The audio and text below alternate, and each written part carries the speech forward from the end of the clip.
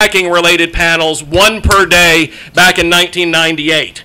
And somehow I got the call. I'd been coming to Dragon Con for a couple of years at that point for space and science stuff, and I used to be head of the Nashville chapter of 2600, and I was asked to do some hacker shit. So I came here, and I did 3 of the 4 panels and dragged a bunch of other people here who haven't really survived, or maybe they're dead or in jail. I don't know. We've all kind of lost touch with each other. But Hacking 101 and 201 have gone on continuously pretty much since 1998, and now you're here and you're part of it, and there's no escape. You are doomed. You are part of this cult for the rest of your life, whether you want to be or not. It's like goddamn 4chan. You can never escape, man. You are stuck. You are one of us. One of us. One of us.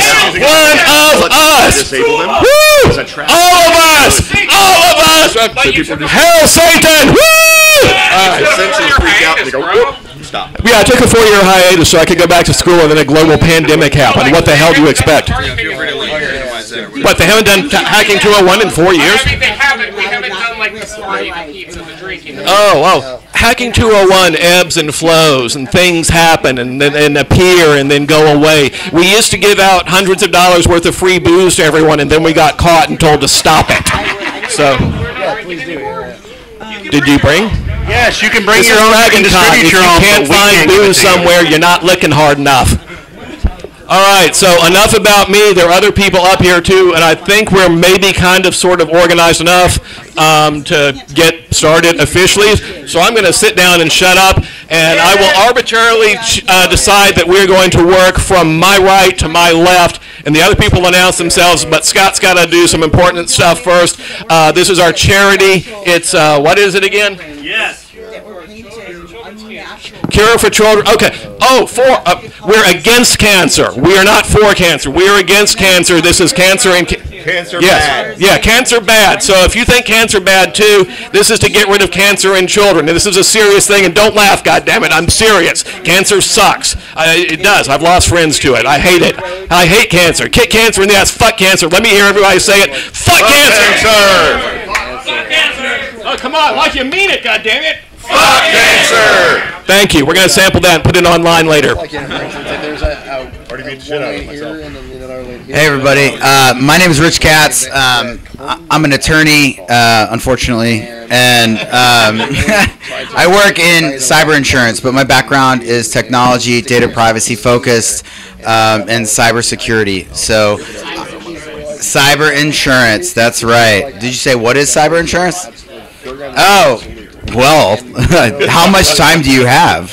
But no, cyber insurance is an insurance policy that typically does a couple of things. One, it will indemnify a company when there's an act, error, omission in regards to a network security breach and or privacy violation. As time has gone on, it is developed to also include cyber extortion payments. So ransomware payments, right? Like, I'm sure a lot of you guys have dealt with that and or heard about it. Since I started hanging out with Jonny. Fuck that, man. Jesus. Fucking Jonny. Are we talking about being a victim or perpetrating them? ¿Por qué no los dos? But anyways, so cyber insurance has a pretty broad kind of coverage. I've dealt with thousands of claims in regards to not only ransomware, but email compromises and things like that, as well as security researchers reaching out to my policyholders and saying, oh, hey, we found a bunch of information that we may or may not have gotten by, hacking into your systems. Are you okay with us publishing that? If not, you should pay us money. Right? So, yeah, a long time ago. But anyways, I'm talking too long because I just got an IV and a bunch of drinks. So, woo. Hello, I'm Nick Britannia. I've been coming here for, since 2015. I'm not really a hacker anymore per se, but I once was, and that's what I'm here for, because I'm going to basically be going over the Apple series computers just for the hell of it, so you guys can see what it used to be like back in the old days. And that's pretty much it. Hey everyone, I'm Jesse Roberts. I'm a cyber threat intelligence analyst at Mandiant. Before that I was offensive cyber officer with the Air Force, and Yeah, my interests besides CTI are also open source intelligence investigations and tracking information operations networks, like think propaganda type stuff. So yeah, excited to be here with you tonight. Y'all know me and I talk too much anyway. Next. So I'm Todd Grady. Been coming to DragonCon since 2006, but this is my first time on this panel. Been in IT since 1994, so longer than some of you have been alive. Kind of done a little bit of everything. I've been dedicated to cybersecurity for the past about 10 years, and I'm a information security threat analyst for a big insurance company that may have like a shield and a cross. Hey, I'm Bill Budington. I'm a senior staff technologist, which is the most generic technologist, most generic job title I've ever heard. The lawyers of the EFF say that I neither can confirm nor deny that I've hacked anything. Okay, we're going to be doing some presentations here, so let's just cut right to it because you guys are here to see stuff, right? Yeah? Okay. All right, so we are going to start. Who was in Hacking 101 yesterday? All right, we're going to do the continuation of what he was doing yesterday in Hacking 101. So go right ahead. Dustin, Badger. he made you out of clay. We don't need no stinking badgers. Did the TV go to sleep on that left side? Yeah, they're both up black. What's that? I can't imagine why anybody would want to partake of those. I have taste buds, and I'm like, keep them that way. Glad to know there are other fans of classical music on the panel. It's 20 years old now. Is that one up as well? Yes. That's Sweet. crazy. All right, everyone. So, quick recap for those of you who weren't in 101. Basically, what we were looking at is a piece of malware that I ran across recently. And this piece of malware is obfuscated PowerShell, and it appears to be loading something that it contains within itself. And what we're going to do is figure out what that is, and it'll basically be an example of like my usual workflow as a CTI analyst, and I'll show you what kinds of things I would want to extract from this malware. Question? Do you have potential examples that are also maybe in Bash and not just PowerShell? This particular example is in PowerShell only. However, don't worry if you can't read it, because I can't really either. It's obfuscated. It's meant to be really tough to read. But we'll be moving past the PowerShell part pretty quick today. So you can spend time going through this step by step if you'd like. But I'll save us a bit of time because we mentioned some of this at 101. And essentially all this is doing, once it's deobfuscated and it's actually readable, is it's loading this large byte array that starts with 4D5A and then continues. This editor is called Sublime Text. So one of the features I like about Sublime Text is it shows you on the right side kind of a preview of the rest of the file. So you can see that hex blob continues for a long ways. So I don't have a lot of hex codes memorized, but one that really excites me when I see it is 4D5A, that translates to MZ when you convert it to a normal character. And MZ is the beginning of an executable program. So to me, when I run across that in a piece of malware, in this case, fortunately they didn't even obfuscate the hex itself. So I see that 4D5A and I go, sweet, there's our next piece. It's a Windows executable, right? What's that? Windows? Oh, it'll be a Windows one, yeah. So if it was compiled for Linux, it'd be a different header most likely. So what we did yesterday, so I'll skip that part because when it zoomed in this far, it actually takes a while to scroll through all this hex. But we copied this entire blob and we pasted it into CyberChef. CyberChef is a tool made by GCHQ. Yeah, so Right. I imagine probably not a lot of people in this room trust GCHQ, and well, fair enough. It's basically Britain's NSA. So they released this tool on the internet, and you can go to GCHQ's actual website and use it, Or you can do what I recommend, which is to download the offline version and use it in an offline VM, which is where I'm analyzing this malware anyways. This particular virtual machine is Flare VM. That's one that Mandiant puts out for free, but you can make your own virtual machine to analyze malware, put your own tools on it if you want. But the key when we're looking at malware is to keep it in an offline VM so the malware can't call out to the real internet and alert the bad guys that we're analyzing it. And it also is not running on my actual work computer because I'd get an angry email. So we're so what I did, you can see the 4D5A up here. I cut and paste that whole hex blob out of the PowerShell dropper into here, and then the way CyberChef works is you select operations on the left side, you combine them in order to make a recipe. In this case, I just dragged the from hex recipe over there because that's the only operation we need to do to this data.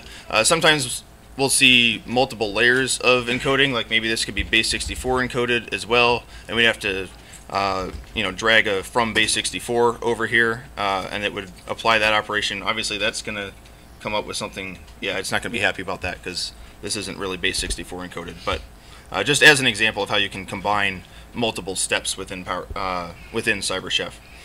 So you can see down here in the output we have MZ. That's what our 4D5A translates to, and actually all the rest of these hex bytes translate to other stuff as well. This is not terribly human readable because this is a compiled program, so it's ready to run, as opposed to when a programmer first makes their program, it'll be written in source code, and the compiler will compile it and make it more readable to the processor, because processors don't speak programming language in most cases. Yes? Is this actually like a piece of functional software, or is this more like some type of automation script that you use? Yep, so what we have here is likely a piece of functional software. I can tell you that because I've cheated and I've already looked at this malware. However, if we were at this stage in an investigation where all we have is the PowerShell script, and we've extracted this hex blob, and we see this MZ header, we have a pretty good guess this is probably an executable file, but we don't know for sure yet, and we don't really know what it is until we dig into it a bit further. So in order to save this output, I'm going to click this Save Output to File. You can also access CyberChef on GitHub.io as well, which is nice. That's how I do it. Yes. If you trust GitHub.io or GitHub in general more than GCHQ. Yep. There's a pretty good chance GCHQ is logging everything people use their software for. Just as a guess. I mean, it's text data that goes in there that's pretty cheap to store, and there's probably some juicy stuff they could get out of that. So, yeah, you could just. Actually, yeah, you could probably scar some GCHQ analysts by just submitting things there, and maybe some of them have to look at it eventually. Strike up a conversation. Tell them you're lonely and you just want to talk. Yeah, maybe they'll reach out to you if that's something you want. So I already saved this file, so I'll be skipping that step, but that is what you would do. Why is that so tiny? That's not the window I had open. All right. I wish I could see this.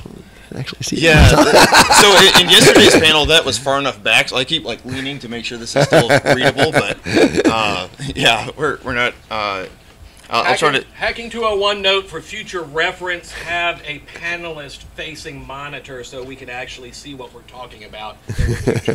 Or put a mirror over there. Oh, mirror. So you might, some of the more astute audience members may notice I have a lot of other pieces of malware in this folder. We'll be looking at those later in a graph. Okay, is that, let's see.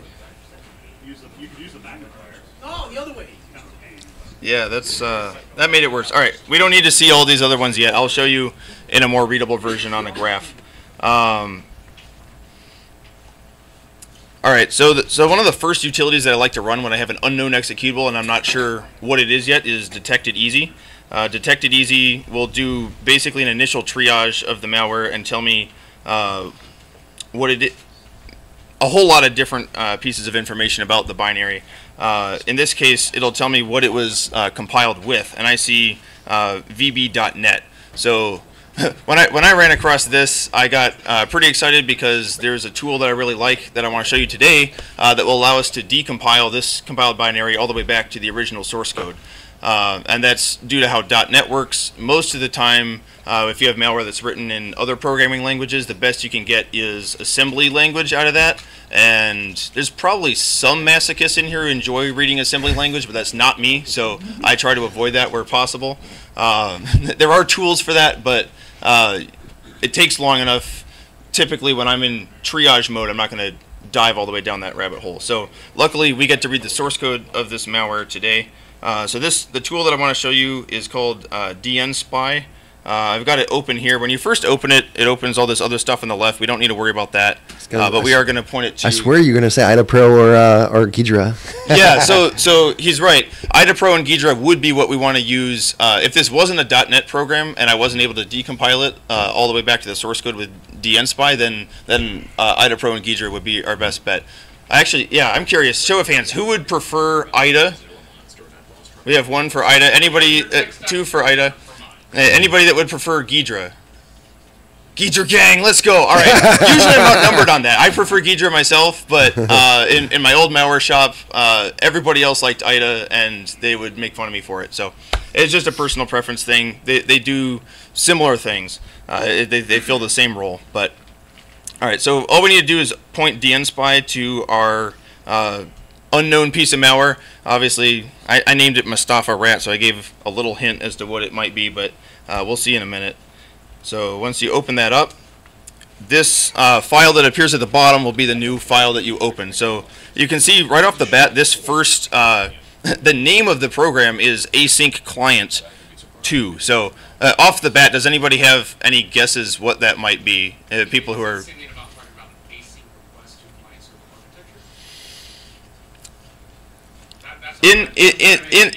It's close. So this is a client program, and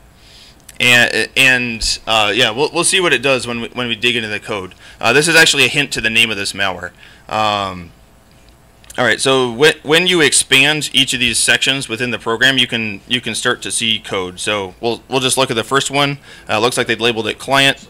And there's the malware source code, so we can all judge the author's work if they programmed well or not. In this case, this looks like the very first thing that the program does. It's going to create a mutex. It's running anti-analysis, and that's beautiful. But we had to add the good ones. You got to be careful where you shine a UV light around here. Hopefully here we're good, but hopefully my upper arm is good. I hope so. I don't remember anything happening there. Yeah, so it looks like in this case the malware author has politely labeled like all of their functions very clearly. So I have seen other samples of this piece of malware in which they threw it through an obfuscator, and each of these function names are totally random through an obfuscator program. So it's something that makes function names and strings that you might ordinarily be able to recognize into random things. So all the kind of human readable strings, etc., function names are not easily discernible. And they like to do that because they know people like us are going to be looking at the guts of their malware and trying to figure out what it does. And so in this case, they did not run this rat through the obfuscator. So what's funny is I found other similar samples from the same actor, and they did obfuscate them. This one they didn't. So maybe they forgot. Maybe they got lazy. Maybe they just wanted to make my job easier. Either way, I'm not complaining. I like taking advantage of actors messing up. So we could scroll through each of these pieces of code, but we'd be here for a little too long. So I'm going to skip to the juicier one here, which is settings. So one of the things that I like to look for as a so I know this is a little tiny on the left side. Is the right side of the screen here visible from the back?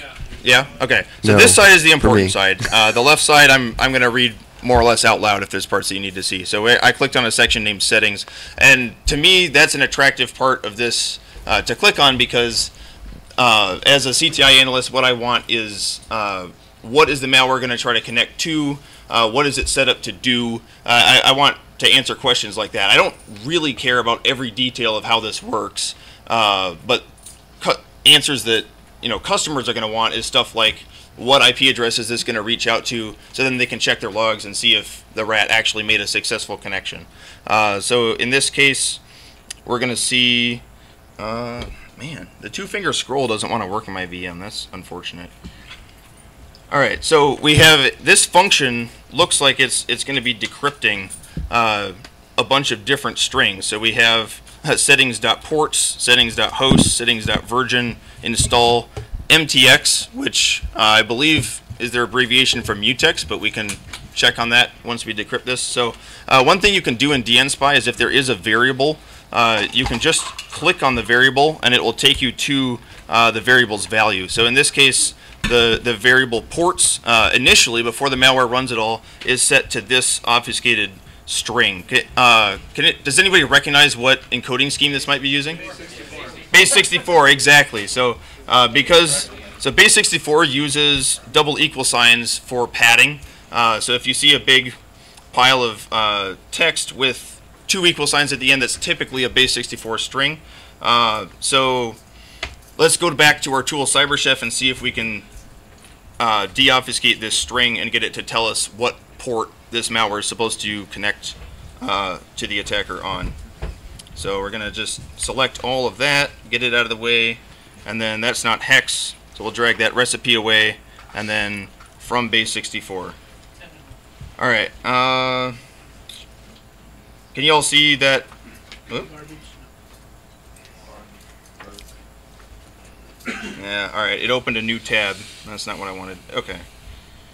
So this is a weird issue with CyberChef that I've noticed. So I want you all to see this so you don't... This actually threw off like a whole afternoon for me.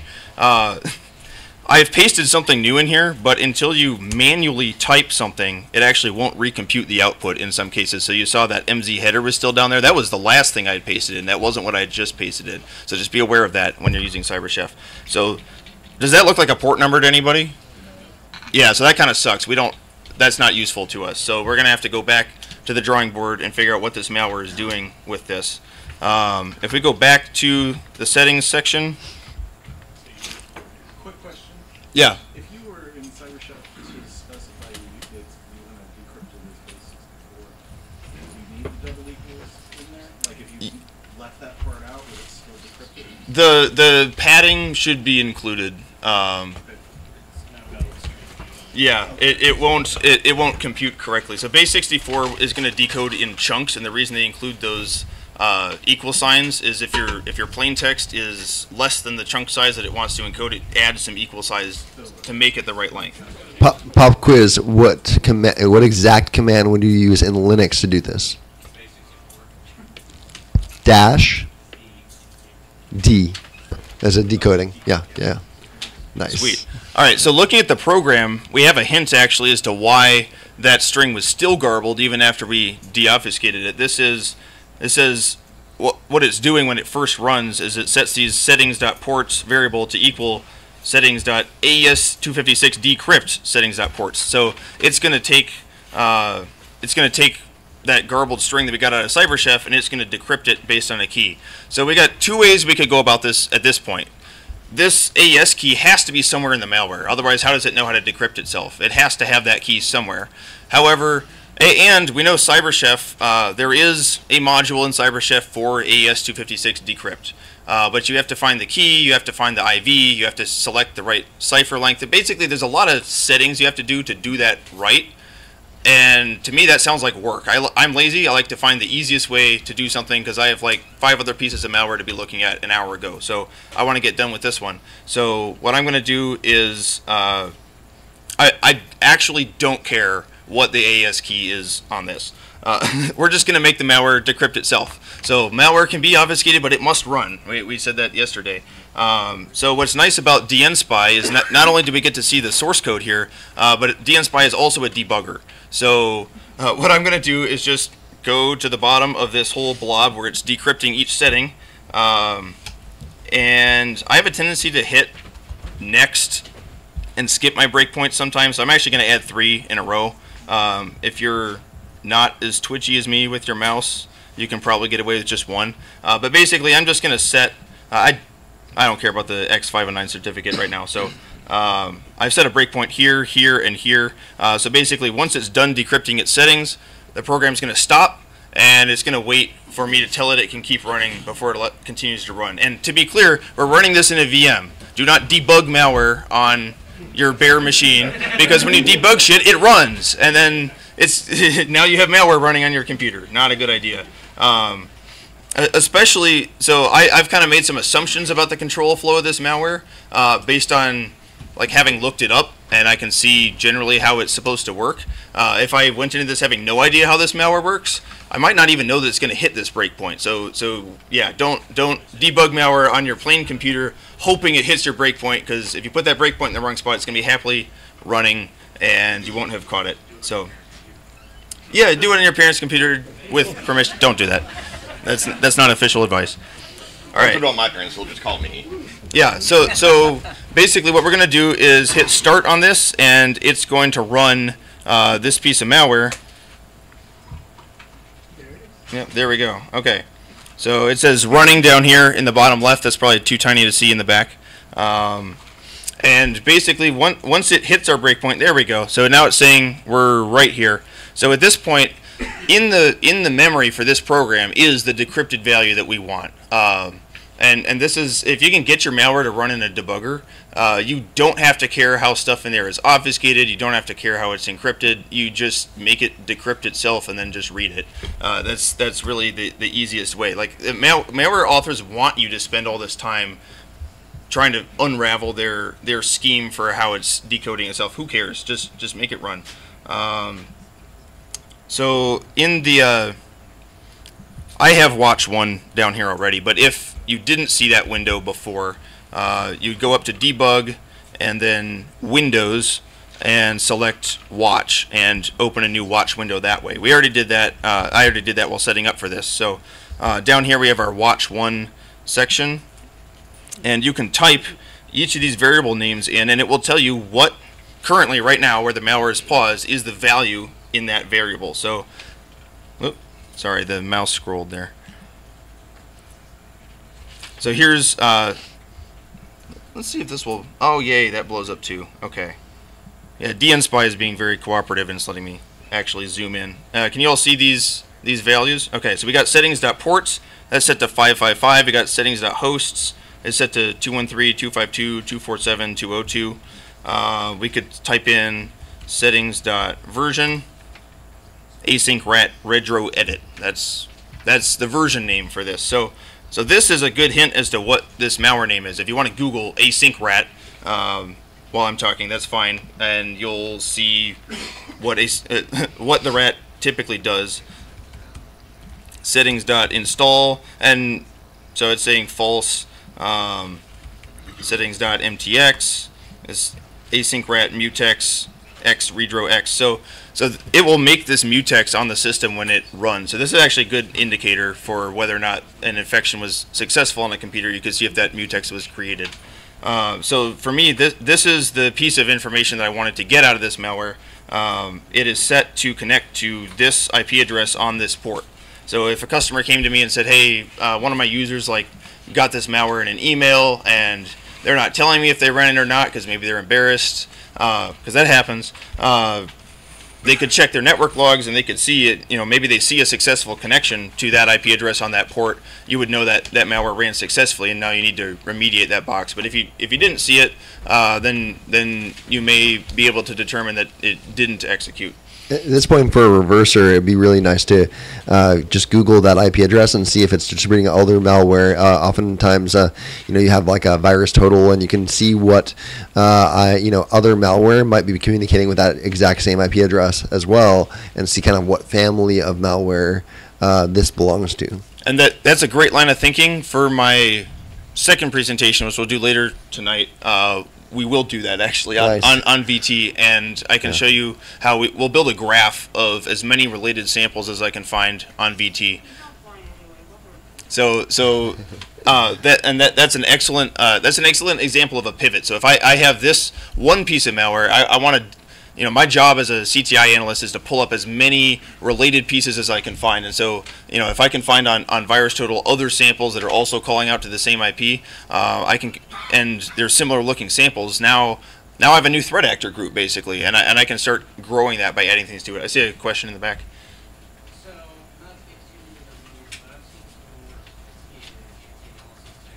Can you come to the mic if you?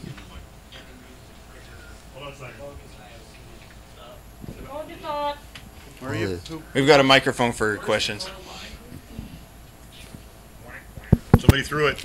I got to throw a mic right here. We didn't bring the box anymore.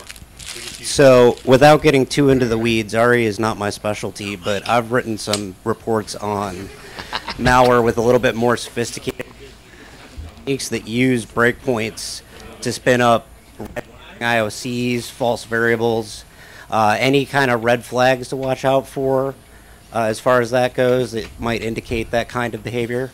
Yeah, so that's a very good point, which is this is a pretty simple piece of malware because we have only a few hours here and other presentations to get to. There are for every way that I can analyze a piece of malware, there's another way that somebody's tried to make that difficult. So that's a very good point. There are pieces of malware that will detect a debugger, although DNSpy actually can detect that it's trying to detect the debugger and intercept those calls and say, just kidding, you're not a debugger, keep running, buddy. But it can only do that for 3 types of calls. There's much more clever. Actually, let me see if I can find the part of the program here, because Asyncrat actually does have some anti-analysis capability. In this particular sample, if we were to keep, actually let's go to, settings.anti is where that is set. That's set to false. So this particular sample isn't going to call the functionality that would do anti-analysis, but let's take a peek at what that would look like, because that's a very good point.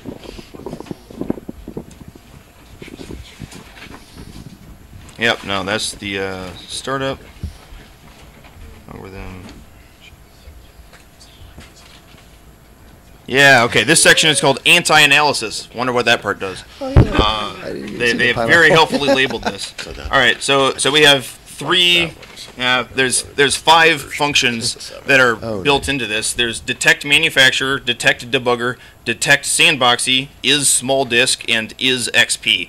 And if any of those are true, it fails. So we could read each of these functions, but that'll give you an idea of at least the 5 functions built into this rat. But there are as many ways as there are to find malware. There's always another way that they'll try to not be analyzed.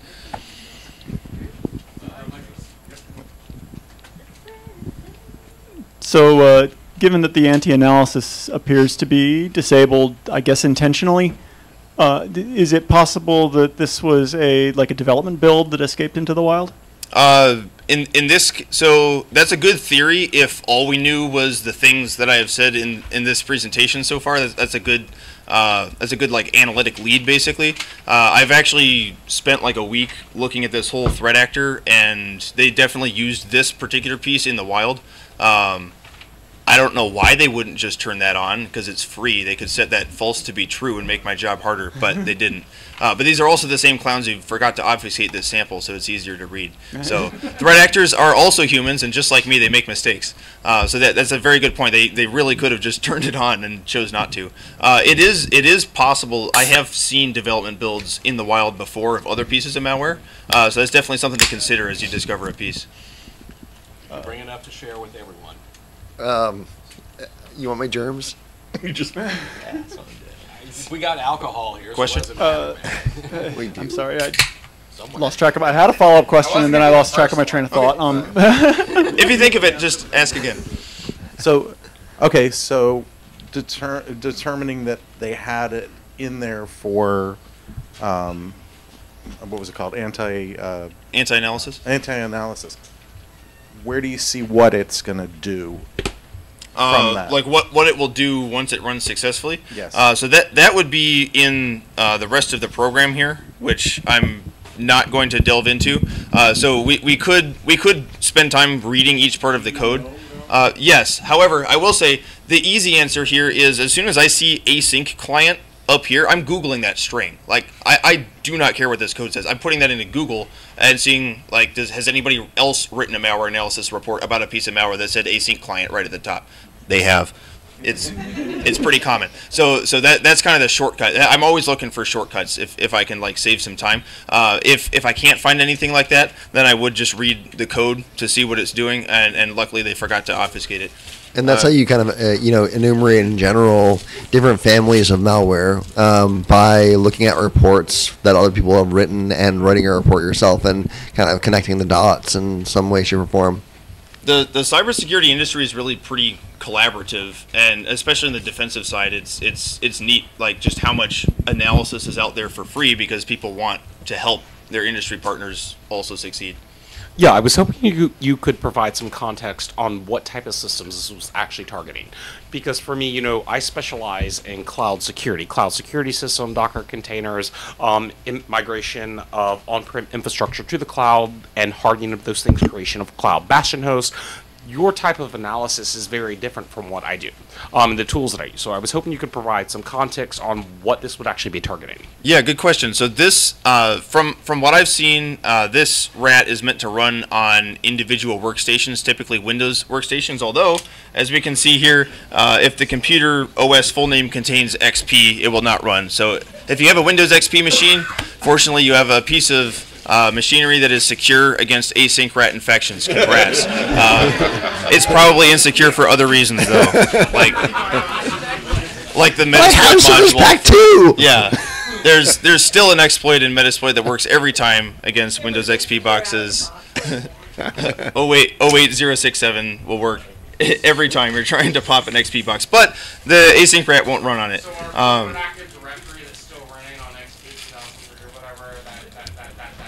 It's safe from async rat. You may have other issues, though. There's a host of other issues. Is it 067 the Favicon one? It was an RCE that exploits I think it was the SMB service on XP. Okay. Yeah.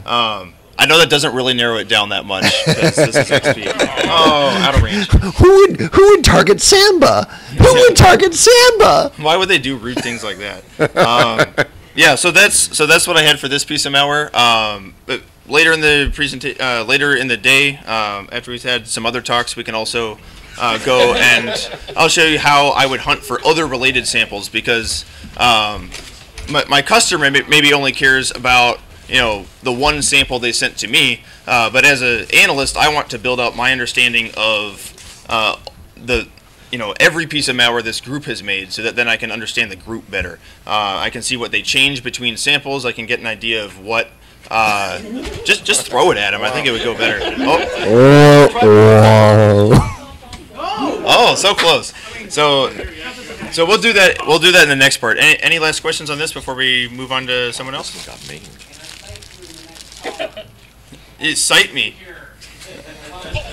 Windows XP is secure against async rat infections. And the tools may vary. I'm a Android reverser, and I don't really use Ghidra or IDA so much. The tools that I tend to use are Jadix, which reverses a piece of compiled Android code in APK into Java. And actually, IDA does work for compiled native binaries that are in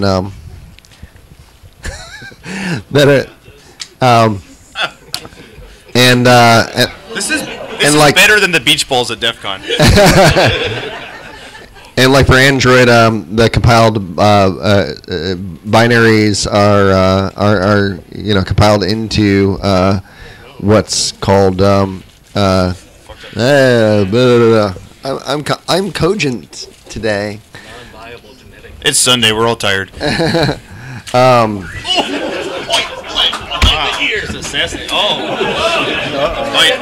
Shit got real.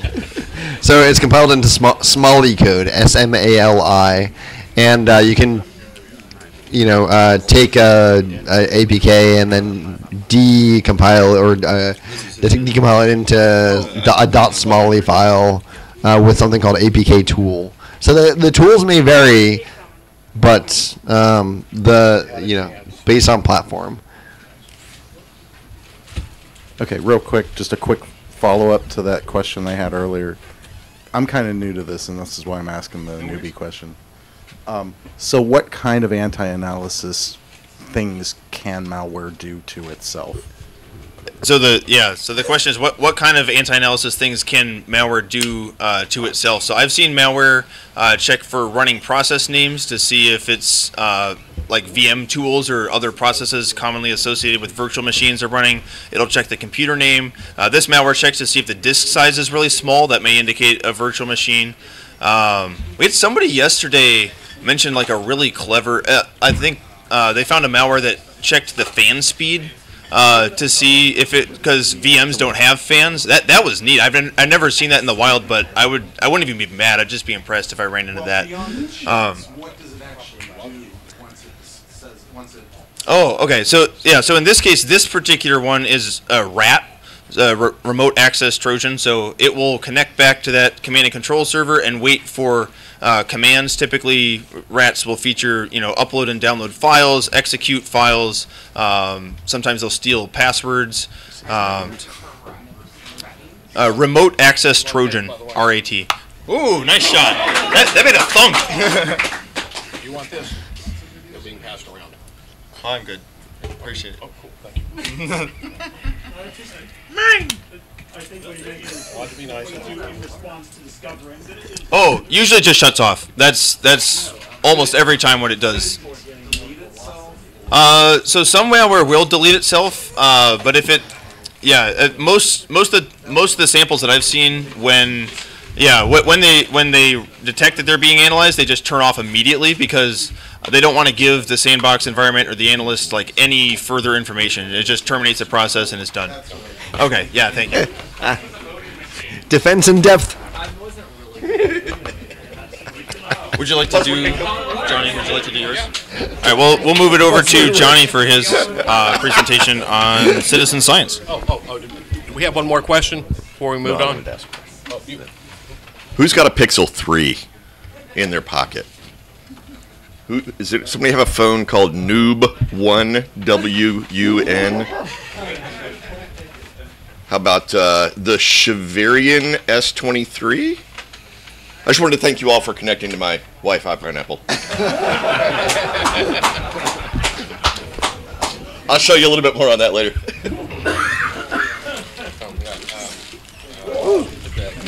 Cover espresso beans. Things you like, because I'm definitely not going to eat them all. Totally planned. Espresso beans? Chocolate covered espresso beans? I already had it. Who's to say I haven't? All right, so next project here. This one isn't going to be as long or as interesting because it's still kind of in development stage. I was gone for a few years. I went back to school. And I'm double majoring in computer science and astrophysics. And I got the associate's part done. And actually, surprisingly graduated with high honors. I guess I'm a late bloomer because I really sucked my first time around in college, but did very well this time. So I've been thinking ahead. I need a project, something that'll be fun for my senior year, which will either be at Middle Tennessee State University, maybe, although I hope to be up in the Washington, D.C. area by then. But what the hell, I'm going to get it started. I've got some professors who are helping me write grant proposals. And what I'm doing is, oh, there it is. Okay. And page 10, yeah. Title there, citizen science, and says pretty clearly what we're doing is we're tracking meteors and meteorites. Using cheap hardware. If you have a network of these camera systems set up, you can triangulate where the meteors come from, which part of the solar system. I'm keeping them in circulation. Well, keep the war going. Keep the war going. Jonny, can you track those? We don't have the camera system set up in here, but if we did, we could. What they do is the meteors, which are the things that don't make it to the ground, it can track. I have the high ground. It can track where they come from in the solar system, and for the meteorites, ones that make it to the ground with a wide enough network of camera systems, you can kind of triangulate and hopefully find whatever it was that made it to the ground. My long-term interest in this, I'm going to continue with my education as long as it's free, because free is good, and I hate student loan debt, and I don't have any, and I don't want any. is to, I want to keep us from going the way of the dinosaurs, basically protect everybody in the world from giant space rocks that want to murder the fuck out of us. You're welcome. That's going to be my job. And hopefully, you know, maybe not my generation, but the next one, also be able to profit off those suckers, because there's a whole lot of really valuable stuff flying around up there in space. And if we can get hold of it, oh yeah, mucho money. But I don't think I'll be around to profit from it, but maybe someone else will. We can get a lot of the dirty, polluting industries off the Earth and move them out into space where they belong. Anyway, that's the long-term thinking. We got to start small, because I don't have anywhere near the PhD necessary yet to do this kind of big project stuff. So, what? Who? That is not up to me. Do we have any information on that from the people, you know, like in charge? I'm not in charge of anything here anymore. No, they're not even listening. Okay. DragonCon at dragoncon.org might be able to answer. By the way, anyone who has any requests, comments, criticisms, you shouldn't do death threats, because we're all friends here at DragonCon. Feel free to contact DragonCon at dragoncon.org with any of your DragonCon related questions or suggestions. Or again, if you're feeling lonely, you just want to talk to people, because I'm sure upper management, who I've annoyed so much over the years, would be quite happy to answer questions from hundreds, possibly thousands of convention attendees, asking them random weird shit. So awesome. Tell them that this panel fucking rocks. Woo! Yeah, you can actually, the way you, oh, that reminds me of our super secret coding project for tonight. Yeah, the way you can tell them that they'll actually pay attention to it, that this panel really fucking rocks, is to use the DragonCon app and give it a 5-star rating and throw some comments in there. Again, they can be really weird comments, because they expect that from us.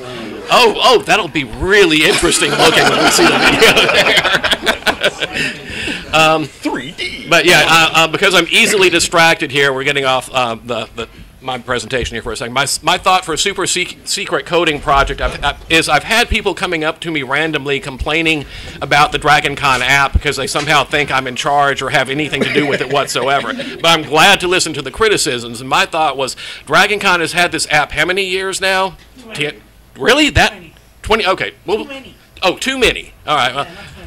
Well, they've had it for a long time, and people are complaining about stupid shit. And so I was thinking, well, maybe, you know, we as a bunch of drunken hacker types could include something together that's better in one night and throw it on GitHub. Oh, well, there we go. Blackjack and hookers. With blackjack and hookers, yeah. We could have a blackjack and hookers button there. Throw it up on GitHub and, say, hey, DragonCon, you know, we did this better in one night when we were drunk than you have in X many years, plus we've got a blackjack and hookers button, but it's free and open source, so if you want to use our code base to actually make your fucking app better, why don't you do it? So, all right, anyway, back on topic here. I'm looking around for information about getting into one of these camera networks and doing this meteorite monitoring, but I'm also a broke-ass college student again at the moment, so I want to do it on the cheap. But I want to actually get useful science results. I'm sorry, do you have a question? Oh, that's okay. No, go ahead, talk. No, now! Sorry. Okay, or I'll forget. I'm curious, how has, or has it, AI changed your jobs? Specifically you, since you were talking about like analyzing malware and stuff like that. Rewind back to your talk. Go. Sorry about that. Sorry. No problem. So the question is, how has AI changed our jobs? So, or has it? Yeah. So for me, I've been experimenting with making AI deobfuscate scripts for me, because I don't like looking at obfuscated code, and I especially hate the fact that the assholes who make this stuff spend like 5 seconds obfuscating it, and then I have to sit there for hours deobfuscating it. So if I can feed it into an LLM and it will shit out the correct answer, that'd be great. The problem is, I've noticed a lot of the time it very confidently tells me about a completely different thing than I put in. So I actually have to deobfuscate it to a degree myself in order to fact check the AI. So does it save me time? Not yet. I think it will. This stuff's getting better all the time. I expect within a couple of years I could feed obfuscated scripts into Bard or ChatGPT or whatever it's called this week and get, you know, a decent response out of it that deobfuscates some malware for me. That's what I hope to see. It's staying there. Wow. I think it's because the back is hollow.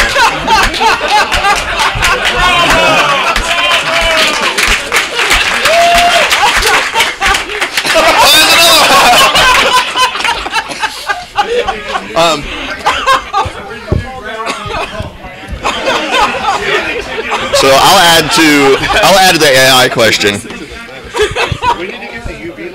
Yeah, I'll add to the AI question in that one of the problems we're having with AI is that we've had. We need another box of them now. Who brought these? We want more. More. Give us more. I don't think we're getting our security. Go out and buy more now. Right now, go. You can stay. One of the problems we've had with AI is that we pretty much had to block access to all of them because coders think that they can upload our proprietary source code and do things with it. Or, other proprietary information. Please write me a letter to our client named this with their account number and their social security number. So we stood up internal versions, but yeah, we've had to block access to any external LLMs. And the reason for that is that the AI will, at some point in the future, give your proprietary information to some random citizen on the internet in response to something they asked, and you don't know when that will be exactly. And frankly, the people who make the AIs don't know when that will be, because it might just pick your sentence that you put in to learn from, basically. Data segmentation is a huge problem with AI in general because it is something that AI is, to some extent, required to have in order to function. The kind of like clever and random ways that we put together thoughts as humans make artificial beings that are able to think as we do dynamic in the ways that we expect artificial intelligence to be, and so I think that like the security threats that are presented by AI have to be combated on the AI level. You can't just rely on database segmentation in the ways that we have in traditional apps, because if you do, then the dynamic and interesting ways that AI interacts with data on all levels will get the better of you. And I think that what you need to do is to create protections on the AI on the generative level rather than just the data application level. So, and also too, AI makes shit up. So there was a recent incident where some lawyers decided to basically, they're like, hey, can you write a reply brief to thank you for making me look cool in front of everyone. But some lawyers literally like, hey, we need a reply brief on this case with these circumstances, blah, blah, blah. Put it in ChatGPT, and it comes out with, something that makes a lot of sense, right? Well, they submit this without any review by any lawyers. Okay, and guess what? Blushing, so you're not going to get the prod this time. There's actual quotes and case law in this reply brief with, like, legally sufficient case sites, but the cases don't fucking exist. Okay, and the lawyers didn't think, hey, maybe we should double check that these cases actually fucking exist. Instead, they're like, no, we're just going to submit this in. So as you can expect, opposing counsel looking up this case law was like, what the fuck? And the funny thing is, and now those attorneys that submitted that are getting disbarred. And so in that case too, they were detecting, is this a real case? ? Enter, and it was like, yes, it's a real case. Yeah, no, because like you said though, AI wants to please, right? Which I guess is good for like the 20th generation sex robots or whatever. But at the same time, wait, like. What? Tell me more. What? That's disgusting. Where? Subscribe to my newsletter and I'll tell you more. But the thing is like, his OnlyFans is very popular. Well, it's all AI generated, so. But no, I mean, it has third nipples. It can be as many nipples as you want, actually. So, but no, so the thing is, any question with AI, all right, and I'm talking from like a legal perspective, it's not even trust but verify. It's like, you're fucking lying to me, all right? I need to make sure that what you're proposing and what you're saying is actually legitimate.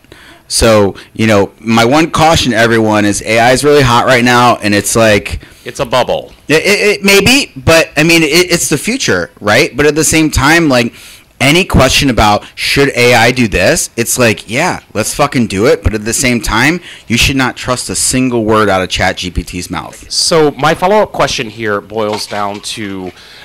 is a follow-up on his kind of how do we differentiate between things like generative AI, the content creation versus, AI within the tooling that we use within information security and security as a whole? How has that currently expanded for tools like Drata, who, is a startup that is rapidly expanding, who governance, risk, and compliance automation that is now introducing their own AI tooling? How do we differentiate between that, the tools that are currently available, and then also being able to integrate things from siloed data sets, creating our own data machine learning models that are specific to our unique use cases? How has that impacted your job right now, or has it not really?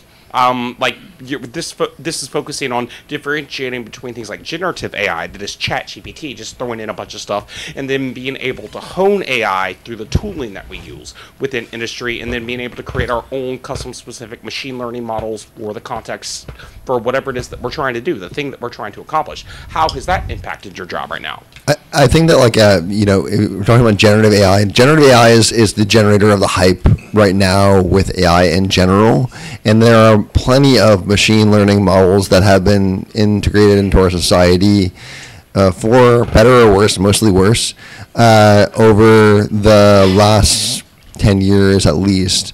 I can't recommend enough. We had a panel yesterday about machine learning and generative AI and ChatGPT.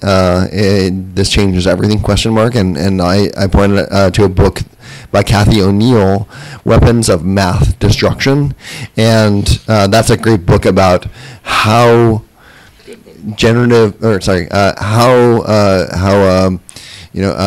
these machine learning models have integrated themselves into sentencing guidelines and predictive policing and job applications and virtual credit scores and all sorts of realms of our lives where we didn't expect and didn't consent to them actually being there. And I think that that's something that we need to pay attention to a lot more vigilantly than we have been, because they have failure modes which are very dangerous to the way that we expect our society to be run. And not only do they fail in disastrous ways, but they are completely oblique to actual auditing because they are black box models.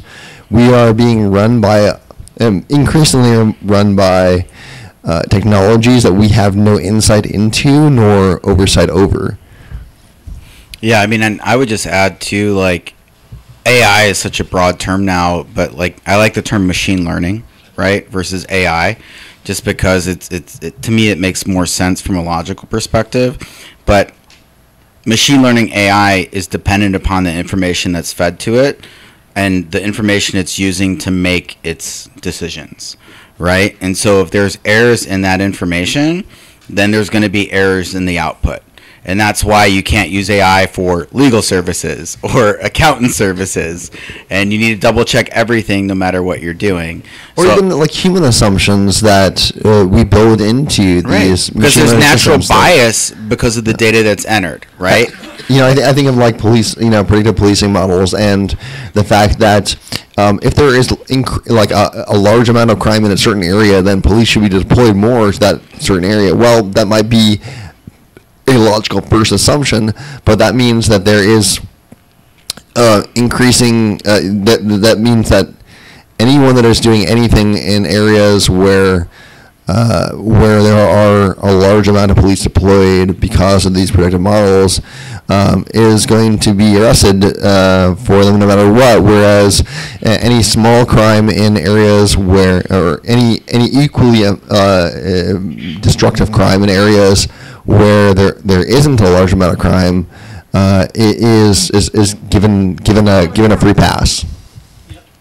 It's also like that the information has a bias because those are the crimes that were reported. You find what you're looking for. Yeah, exactly. The database. How Yeah. do they choose which crime to Yeah. Well, Yeah, and there's this feedback loop that happens because of that. Yeah.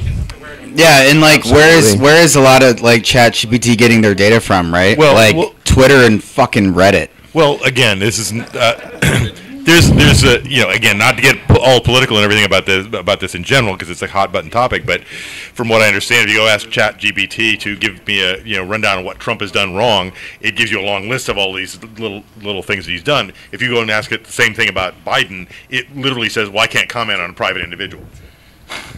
Here, pull it out from the bottom. Dustin, can we have our chickens back?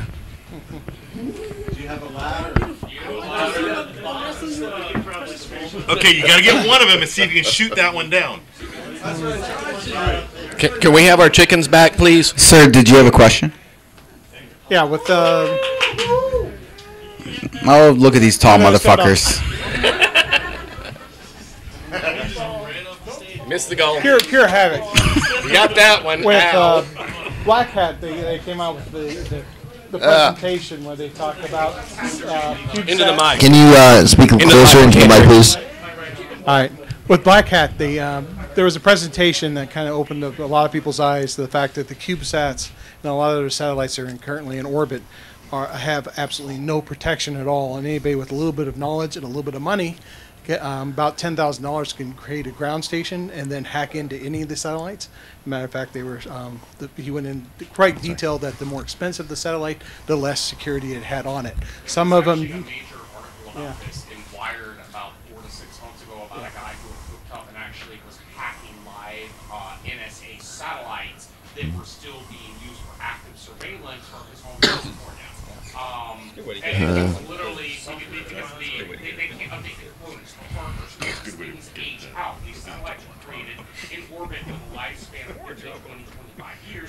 Hardware can't be updated, and because of the hardware protections, all it takes is this free backwiring of older systems technology that's not even $10,000. It's much cheaper than that. So what's your question? Sorry. How do you think it's going to affect everybody as we go forward, as now that it's out there? And like he said after his presentation, he really wished he hadn't done the presentation to alert everybody. But he does a quick Google search for Black Hat. Security by obscurity is effective until it isn't. Until someone discovers some of those critical details where it can be exploited. And I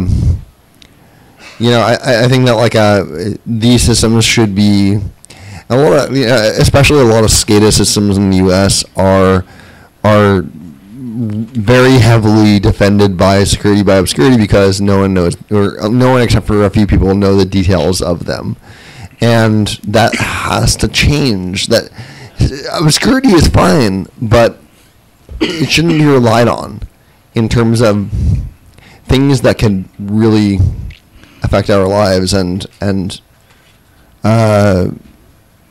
destroy people's lives. Yeah, and so I've had a lot of claims come in on cybersecurity incidents and things like that for municipalities, large utility providers, things like that.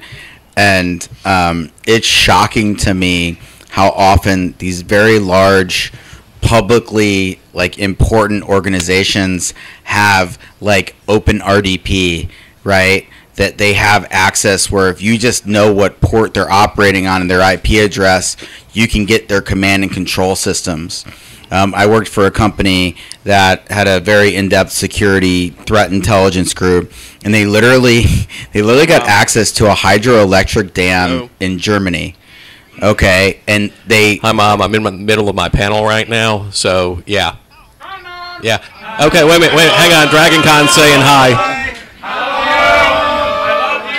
Hi, Barbie. There's a lot of people who said they love you, so you are loved. She loves you too. She says send money. So, sorry. We're going to break at midnight. I'll give you a call. 11 o'clock your time. Oh, you're going to bed now. Okay, yeah, I'll call you tomorrow then. Bye, Mom. Bye. But anyway, long story short, you know, we got access to literally nice, like the command and control panel for a hydrogeoelectric dam, where it was like there was literally like a button that was like turn on, turn off. Right? Like, it was fucking wild. And I'm like, is this real? And they're like, yeah, we could literally click this and the entire thing will turn off right now. Yeah, right? I can comment on the satellite stuff a bit. The CubeSats are a relatively new phenomenon, and a lot of... Are you talking about the microsatellites like the mesh network? CubeSats. No, there are a couple different levels of satellite now. There's the CubeSats, which are the pretty much the like amateur and semi-pro type things that are done by a lot of universities and advanced high schools and stuff.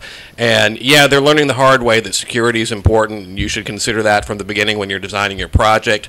The plus side on that is they're relatively inexpensive, and they tend to fall out of orbit after a few weeks to a few months at the most. So any problems about them being hacked are going to be self-correcting in a relatively short time. The yeah, there you go. There was a hilarious phrase I learned yesterday. I'll say it randomly if I remember it again. The more expensive stuff, which can be hundreds of millions of dollars and planned out years in advance, they do have a limited lifespan that depends on their maneuvering fuel, and once they're out, there's not a whole lot what you can do with them after they kind of drift out of optimal orbit, and a lot of times they'll be decommissioned before they run out of maneuvering fuel by putting them into an unrecoverable tumble. So again, that's kind of a self-correcting problem, and it's been known for a few years as, about 15 years at this point, as the technology advances, that security implications that were never considered when these things were originally designed are going to crop up. But again, it's a problem that eventually self-corrects as the satellites become obsolete and are either put into a tumble or in some cases deorbited. The relatively newer class, which would be like the Starlink stuff, they do have on average a lot higher level of security than some of the older satellites because they're very new. But they also aren't going to stay up in orbit for more than a few years at a time per satellite, and they're designed to deorbit and burn up after a couple of years. And the generations on those types of satellites are advancing rapidly, and the security tends to stay a lot more current than with the satellites that are supposed to be up there for decades at a time. And they're middle or low Earth orbit, and as a result of that, they have low latency. I had, as my home internet, HughesNet for a while. How many of you know HughesNet? Unfortunately. Oh, yeah. God. Yeah. Fuck you. Well, sorry. We're all adults here. You can swear. It's like when people like censor fuck on the internet. It's like, bro, it's the internet. You can swear on it. Just to finish up my thought, which like that you need a larger constellation of satellites for things like Starlink because they are lower orbit and they will not be geosynchronous and they phase out of your line of sight quicker. And for things like for things like HughesNet and there's another one that's a HughesNet equivalent. Yeah, if you're a ground-based visual astronomer... Viasat or something, yeah. If you're a ground-based visual astronomer of any sort, Starlink is yet another reason to say, fuck you, Elon. So, there you go. Mr. Scott? But I have had, living in a rural area, I have had large amount of success with Starlink, but... just hope your Ethernet port doesn't get fried by lightning because it takes them about 4 months to ship you a new router. I know that for a fact. Yeah. The constellation has gotten better over time. That's one thing to note about Starlink. And am annoyed by Elon Musk's presence on this earth as much as anyone else. But it has been kind of a saving grace in a rural area of California where I live.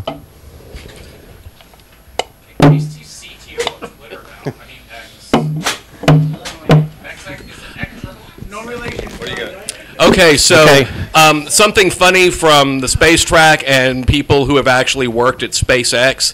They say that Elon Musk buying Twitter was the best thing, one of the best things that could have happened for SpaceX, because now they can actually focus on reliability and safety, and as opposed to just getting stuff out the door. And they've got kind of a betting pool going on that if they just change the locks on the doors, how long will it take Elon to notice? Okay, we got a few free giveaways. Free giveaways. Free stuff. Free giveaway. Woohoo! We're going to do policy trivia. Chuck, you're not eligible here because you've done this before.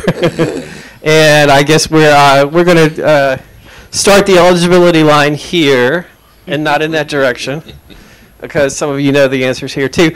But so for our prizes, we've got these. EFF T-shirts.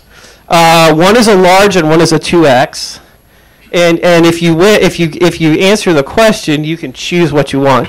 And we've got 3 of these. These are the privacy badgers. These are from DEF CON, Badge Life at DEF CON. And this is a privacy badger, and it's got a shitty add-on, which is CertBot. So, and what's on the back is almost more cool than what's on the front. A lot of great artwork on the back. At DEF CON, we weren't even aware. Yeah, this is from Harold and Verbal, in case you know them. These are cool. So we're going to go through the trivia questions, and if you know it, just jump up and shout. So, huh? Well, that's my point. It is not out of bounds to use Google or ChatGPT. But first come, first served.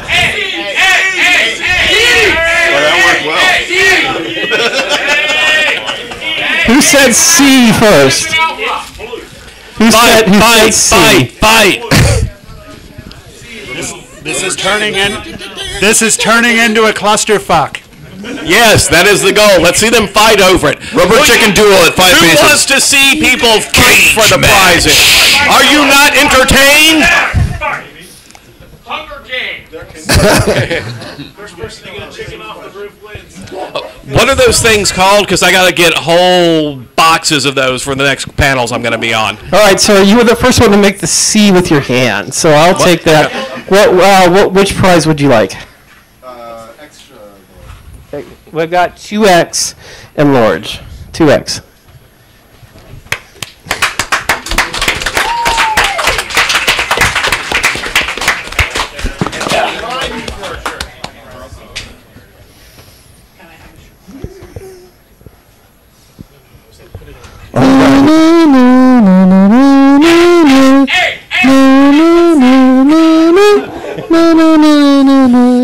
Right. Hey!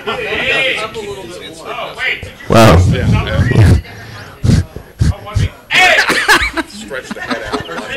Where were you going, staff? Let's go back down. So the bill in question in 2018, the Georgia legislature introduced SB 315, and some people are saying that this bill was written to put one specific security researcher in jail. And this has to do with the election systems and has something to do, a little bit to do with the voting machine. So, what was the name of this security researcher? Actually, there's two names that we will accept. It's rubber. It's rubber. No, it's not charged. It's not going to show. Who said Chris Grayson? I'll take that. Okay, it was Logan Lamb and Chris Grayson. So, all right, what's your choice? I'll take the large. Okay. Gotcha.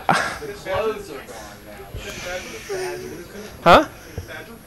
You can have one or the other. Which one? Okay. DEF CON badges are so much cooler than Dragon Con badges. That is the correct choice. Okay.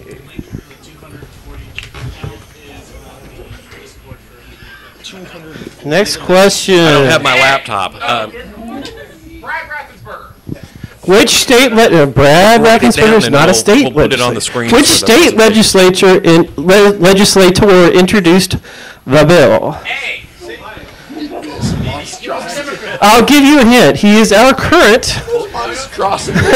He is our current commissioner of labor. 5 bushels of apples an hour. The Georgia Department of Labor is next door, literally. And who was elected head? Google. That guy. Oh, she did. She won it. Okay, T-shirt or this badge? This is a rubber chicken song. Wait, why does it say question 2? It's not a 4-part question. He did it. He did it. I did not do this monstrosity. This is the rubber chicken song. Okay, question 2. Question 2. This is the rubber chicken song. Okay. Question 2. What part of the Communications Decency Act does SESTA FOSTA modify? B. Who said B? Who said B first? LO/D/64K. Okay, so let's see. Shirt or badge? Badge. The last one. Okay. Okay, let's see who wants a shirt. Shirt for his girlfriend. The last one is the large shirt. Dude, that was some Matrix shit right there, bro. That was fantastic. Okay, this is kind of a long answer. So instead of shouting this one out, I'm going to look for a raised hand. Okay, go for it first. No, this is not a letter. This is an essay question. What was the stated intent of SESTA FOSTA, and what were the actual consequences? Tell me the stated. Either one of those is fine. The rubber chicken song. Okay, who was next? Okay, go ahead. John.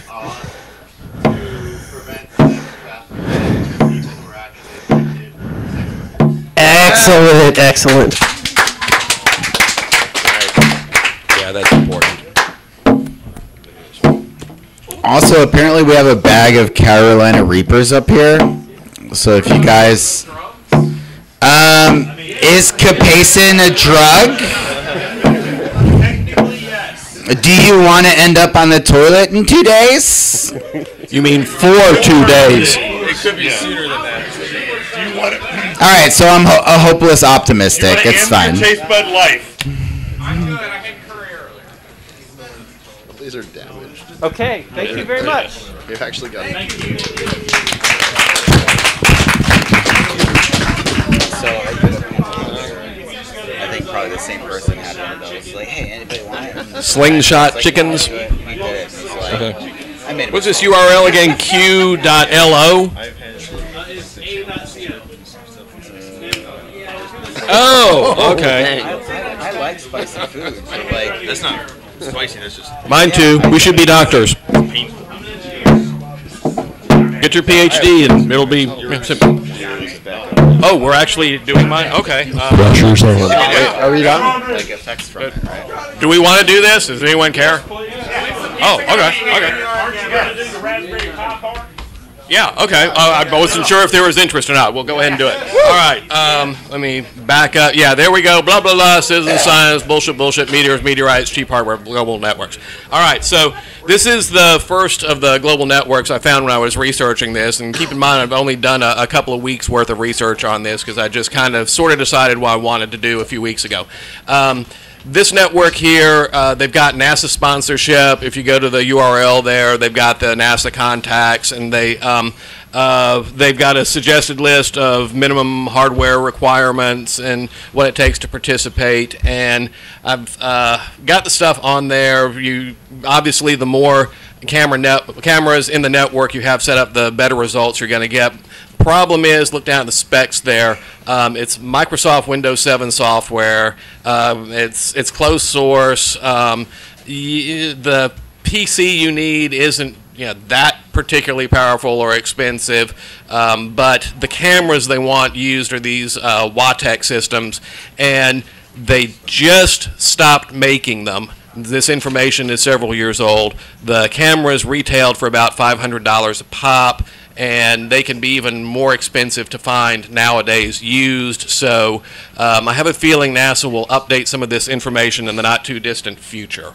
And let's see, there's the networks that are currently covered by this. The open circles are the official NASA ones. The closed circles are the amateurs and the semi-professionals who are set up using the SETI system. You can see a lot of the open circles there are based mainly out of Marshall Space Flight Center, and there's a big amateur network up in the Maryland and Virginia area, which I'm going to be moving up to. So those are all of potential interest to me, and the fact that the main point of contact on the NASA side for this global network is at Marshall Space Flight Center, and I know a bunch of people who work at Marshall. Even if the information is outdated, I can find out relatively quickly who's in charge there and get some current updated information, possibly before they put it online. So these are the main groups who Marshall Space Flight Center is in Huntsville, Alabama, so it is not a bad drive from here at all. That's where all the engineers are, basically. And if you are within driving distance, I strongly recommend going down there for an afternoon, taking the tour, see the rocket factory tour. It's freaking amazing. That's where the engineers are, and that's where they build a lot of test equipment and test to destruction occasionally. And it's a lot of fun, even if things blow up, because, hey, even if things blow up horribly violently, we've got all of our safety procedures in place. No one gets hurt, and we can still learn a lot, and you get a good show. So is that the one where they laid down the fully functional Saturn V? Yeah, they've got a little side quest here, because I'm a big fan of the Apollo era hardware. There were actually 3 full-sized Saturn V's scattered around the U.S. There's one at Kennedy Space Flight Center down in Florida, at Marshall and Huntsville, and Johnson Space Flight Center in Houston, Texas. These aren't models or mock-ups. These were things that were supposed to fly. The last Apollo mission that landed on the moon was Apollo 17. Apollo project was supposed to go to Apollo 20, and that was supposed to be just the first stage. And the reason it all got canceled was because Richard Nixon unexpectedly won the 68 election instead of Hubert Humphrey. Humphrey was a huge space fan, wanted to continue the project, wanted us to go on to Mars. Nixon famously said, "I am not going to continue a successful Democrat program," and helped defund it, and that money went into the Vietnam War. Yay. Yeah. You headed out? Okay. Bye, Scott. Thank you for letting us. Thank you for putting up with us for so many years, Scott. I appreciate it.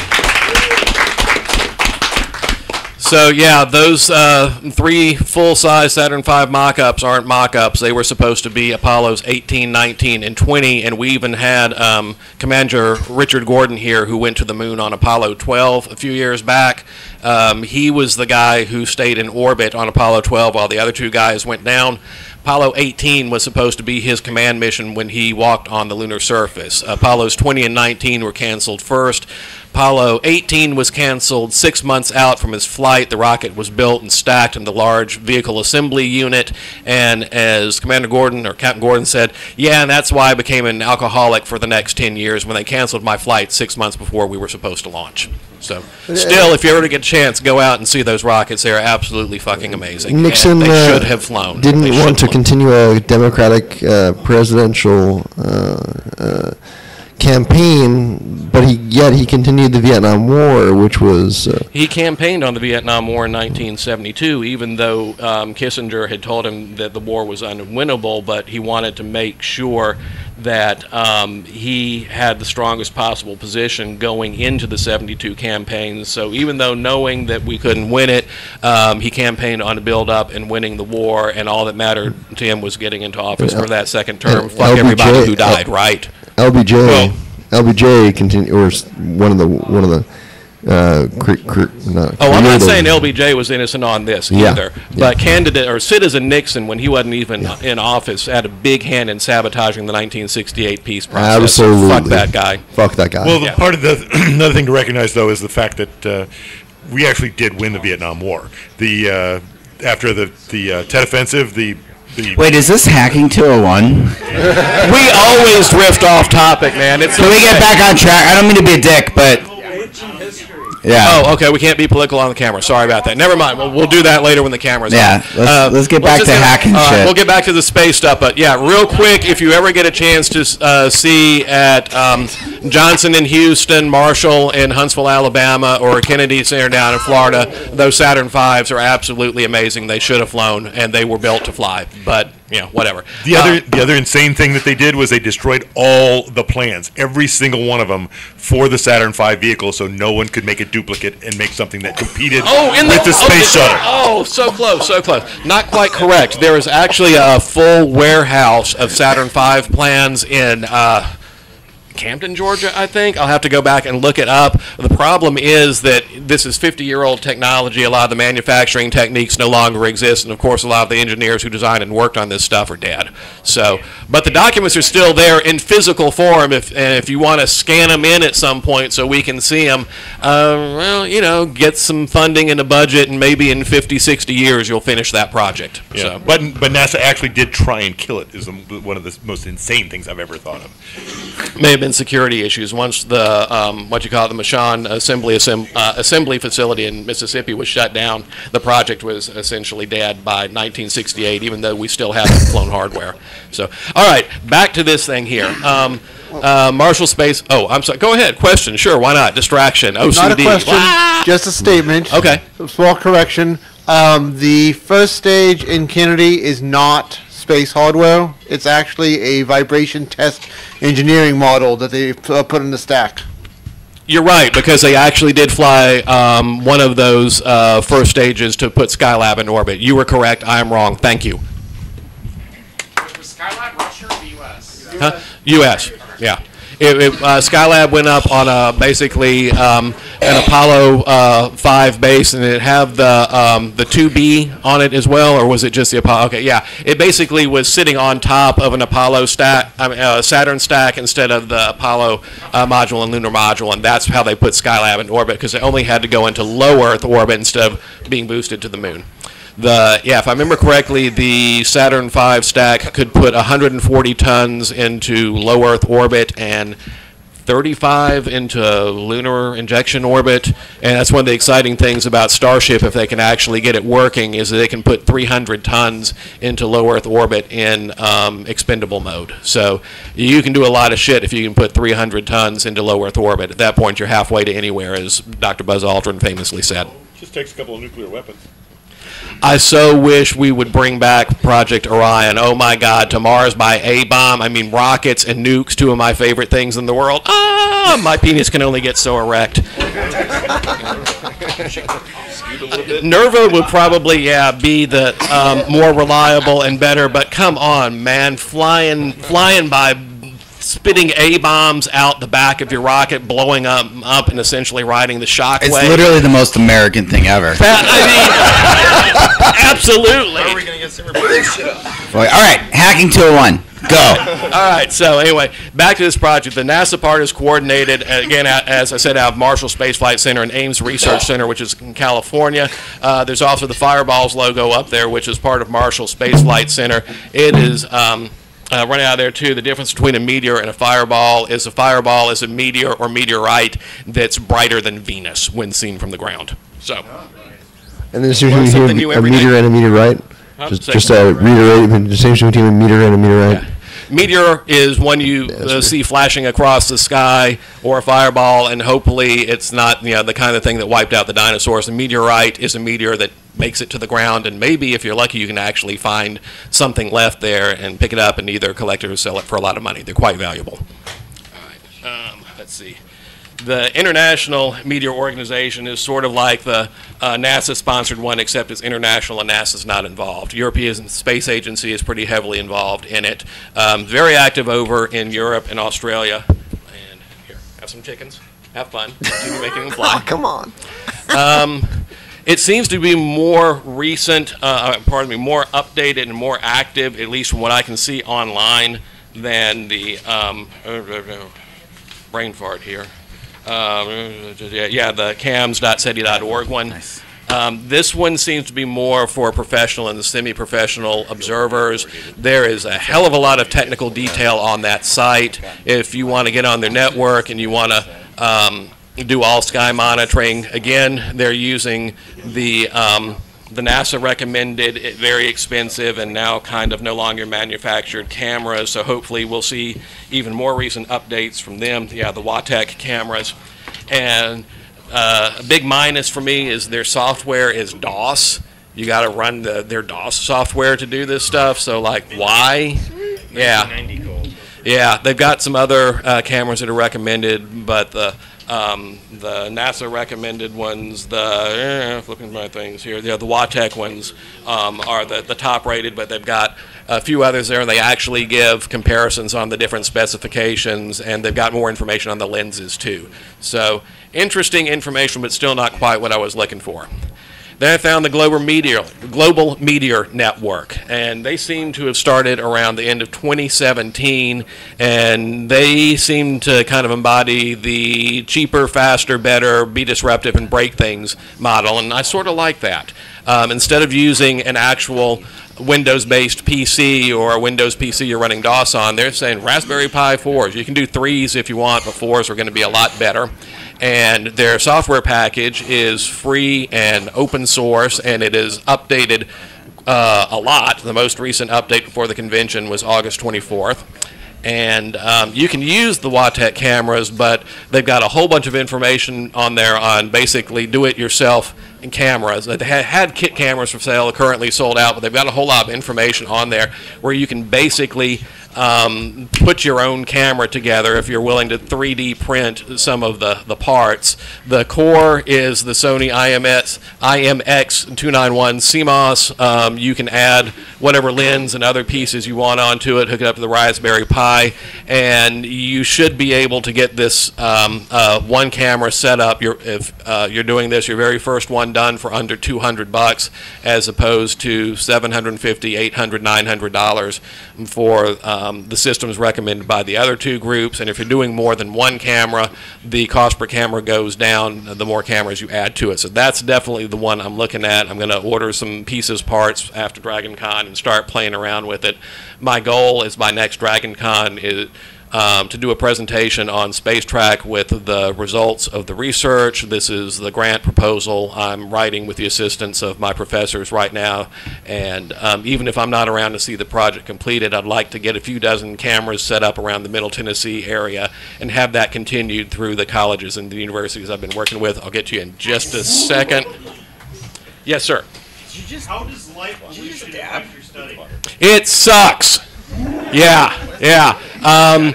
Right now, that's pretty much all I got to say about it until I can actually get some gear deployed and get some feedback from people who are better, smarter, more informed on this stuff than I am. All I know is it sucks, and the Starlink launches in particular are playing havoc with any kind of ground-based observation. Anyone remember the name of the scale of light pollution? There's a specific scale of light pollution, and it has a specific name. Elon Musk? No. Scoville unit? No. I think that's more than a single Scoville unit. Yeah. Bortle? Anyway, what is it? Bortle with a B? More information on the Global Media Network stuff here, basic specs. Got a blog, mailing list, and Wiki has got an insane amount of tech details on it. The RMS software in particular, I was happy to see this. They seem to take security seriously. Unlike IoT, where the S is for security, they actually do have passwords, SSH keys, and everything is run through VCNs. Camera resolutions I've got there of interest. I'm not sure that there's really that much more benefit to doing a 1080p than 720 when you're doing a full sky observation, since you're basically looking for streaks that go across the sky. Maybe if you're real interested in faint stuff, but I'm more interested in the brighter stuff and the fireballs and what makes it to the ground. So this is what's got me really interested in Global Media Network. This is the end results of a 2-year study that were done in one of the Belgium chapters that said, hey, you know, these cheap cameras where we buy the $40 core and then 3D print everything else ourselves, we're getting better results from that expensive shit that's no longer being made than NASA recommends. So got a few articles here that give more information. The 2020 article is kind of what originally piqued my interest, but I didn't do a whole lot with it, like I said, until just a few weeks ago when I was looking for a senior project and rapidly found more information on it. We'll have a copy of this stuff up on, hopefully on the EFF website. So, yeah, if you're trying frantically to write down some of these URLs or taking pictures of everything, we'll have it up there cleanly so you can just click on stuff and go straight to it. Anybody wants, before you leave the panel at the end of the night, come up to me and I'll give you my contact information. I'll email you a plain text copy in a couple of days. Let me retire from the, let me recover from the DragonCon this year for a few days, and then I'll email you a text copy of this with everything. And so, yeah, that's the project that I've decided I'm going to work on, and I've already contacted a bunch of folks, and I've started getting feedback on it, and hopefully I'll have some cool shit, not just for the space track, but I can bring in an actual system with some cameras and stuff here for next DragonCon, and we can play with it. So, thank you. One of the things I learned when I went back to school was how to actually do like real research and write science papers. So I did put some work into this, and I hope to get actually something good out of it. And I want to, if anyone's interested, I'm more than happy to share anything I learned from it with as many people who want to hear about it as possible. And I'm going to make everything, of course, free and open source. And yeah, thank you. I take this pretty seriously. Glad you're interested. I appreciate it. Yes, sir. Mr. Jonny X is a really cool project. Raspberry Pis are really hard to come by. Is there a reason that you're not using like an ESP32 or anything inside of the microcontroller families to be able to make this like $5? Yeah, I just found out within the last week that there's been a real shortage of Raspberry Pi. You want to know where the Raspberry Pi 4s are going? Micro Center. No, not Micro Center is. Micro Center is being very good about that, trying to keep the scalpers from getting that stuff. They sell you, I think, 1 per month on average, and they only do the bulk sales and discounts to like actual schools and places like that. Those goddamn fucking scooters that are crowding up all the sidewalks, they're Raspberry Pi 4 based. So you're telling me there's a Raspberry Pi 4? There's like, one of those things? Yeah. I'm going to do it in here. Yeah. Well, I won't name names, but someone else associated with the panel and I were talking about this yesterday as we were walking around outside and tripping all over those and noticing how much sidewalk space they were taking up. Goddamn, sure would be a shame if a bunch of people just went out there with screwdrivers and stole all the fucking Raspberry Pi 4s out of them, wouldn't it? So which brand is using the Raspberry Pis? Apparently all of them. All of them? Okay, thank Yeah. you. Yeah. Don't say what drill bit you need to use. The universal Dremel. Those things get on my nerves living downtown. Raspberry Pi's also got more expensive because of the microchip there was a shortage, question too. there about why am I not using alternatives to Raspberry Pi 4s. Well, that I'm not sure what else is out there right now. Like I said, I'm just getting into doing this, and Raspberry Pi 4s were the recommended. Excuse me. 3D plus for life. Yeah, they were the recommended base before apparently there was a shortage of them. So I'm quite open to any other alternative solutions, especially if they're cheaper and faster. I don't know if a microcontroller could do like the image recognition like in real time. It probably like Yeah, this is just an overview. There's a lot more behind the scenes technical details there, and I will be. Oh, so close. Almost got in there. Almost. You want to try that again? I got more. Oh, okay. Well, they toss it back out into the wild.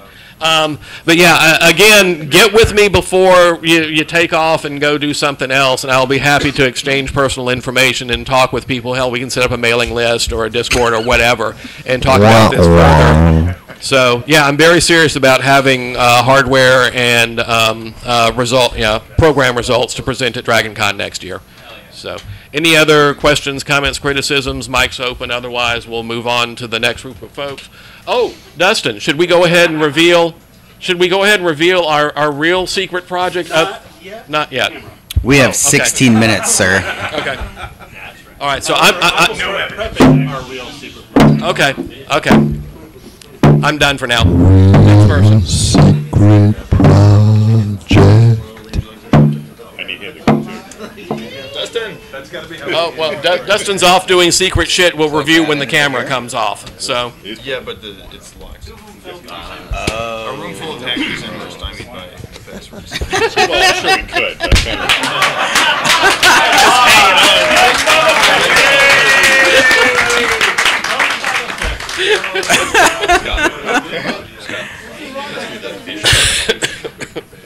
just go ahead and start talking to the mic. Someone will pay attention.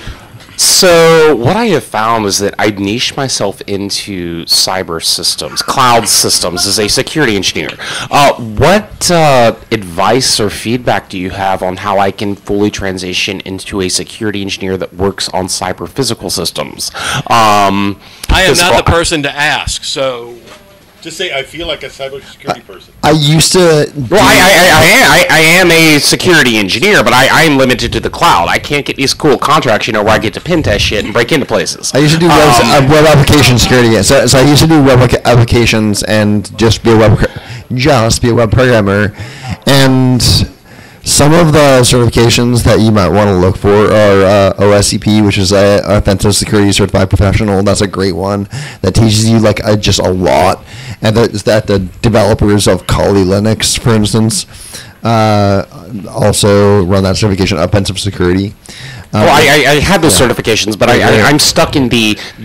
I'm stuck as a security engineer in the world of the digital. I want to be able to transition to, physical perimeter access. I want to be able to transition to real world things that I can touch and not just, cloud container security. Mm-hmm. Regulated industries, they're all on site. Yes. Well, what do you mean by that, sir? Nuclear power, anything involving life saving. Healthcare. Yes, like making that transition, because I am a security engineer, but I'm bored and sitting in front of my computer all day.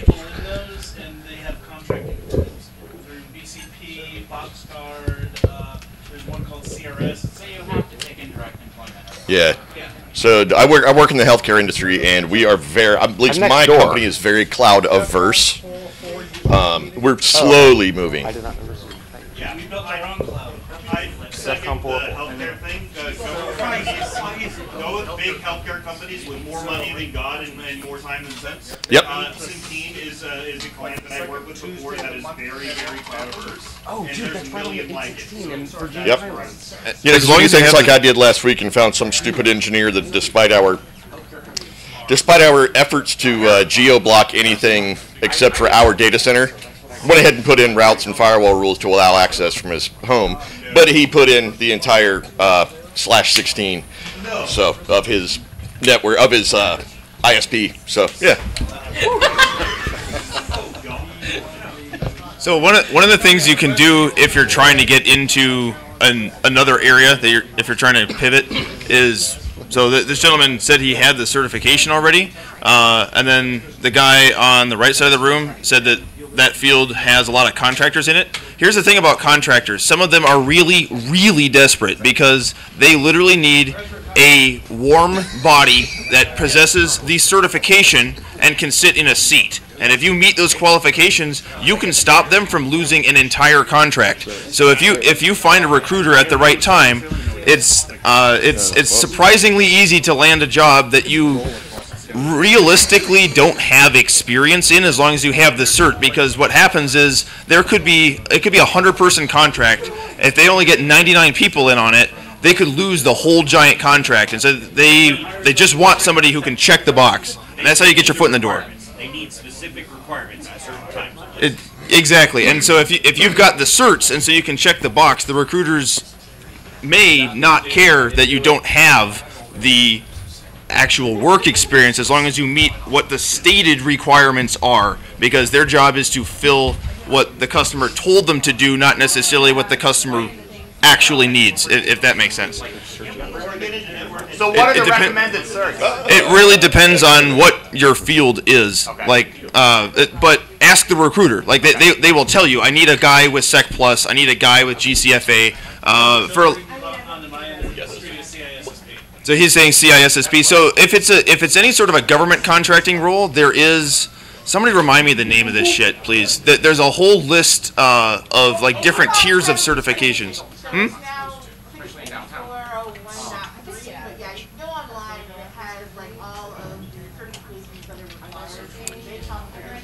So.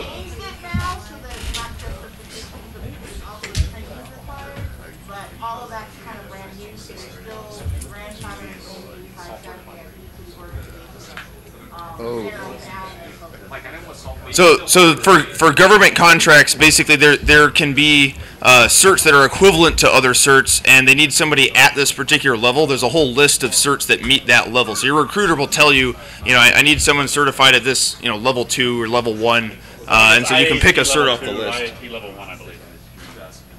Makes sense. Actually successfully launched one of these. Am I displaying? Can you guys see my screen on the screen or no? Yep, I can. Okay. Let's see if I can actually get the back of the room. It's pretty small. Let's see if I can. Yeah, it's got to look like way too big for you to be able to see it. Okay. Woo means it worked. So I was playing with this earlier. So I've got a couple of devices up here. Wi-Fi Pineapples. My 7 is not working for some bizarre reason. Who doesn't know what a Wi-Fi Pineapple is? Okay. So it's essentially, so I'm running one of my people older whose phone's connected to it. What I did earlier was just put an open AP on it and see who connected to it. It was called free Wi-Fi. Probably what happened is someone had connected to an access point called free Wi-Fi before and it auto-connected.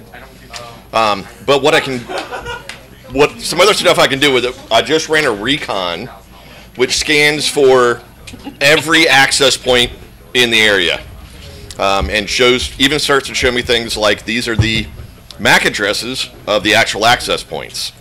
I'm not going to do it because these are live networks, but what I could do now is take these networks and populate them into what's called Pine AP.